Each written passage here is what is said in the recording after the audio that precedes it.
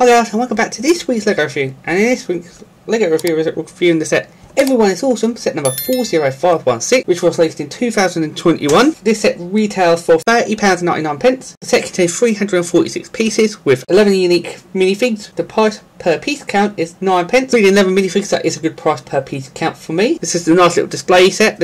I own two of these sets, but one built as this, and got one integrated into the city to have a rainbow road, and all the minifigs faces now with yellow hands, so they're all monochrome, but all the hair pieces are the same. So in this set you do get a lot of tiles. You've got some brick pieces, you get some coloured bricks, you get slopes, you get all the yellow minifigs. You've got black, brown, red, orange, yellow, green, blue, purple, light blue, white and pink for the LGB progress flag. Not in progress flag order, but I have done it around like that. But I do prefer this. So quite easy build. If I believe right, it doesn't come with any umbrella bags. It's about 4 bags in the box, but you just build it. You just search for the pieces and build it. Very easy build. Base is made out of 2 plates. A lot of white 2x plates. You see everyone's one stud further back than the last minifig. But it is a 13 studs wide for tile placing. So you got one stud free at the front and one stud free at the back. Very brick built at the back. Inside these built structure, you do have very long tan pieces holding the 2x3 bricks together.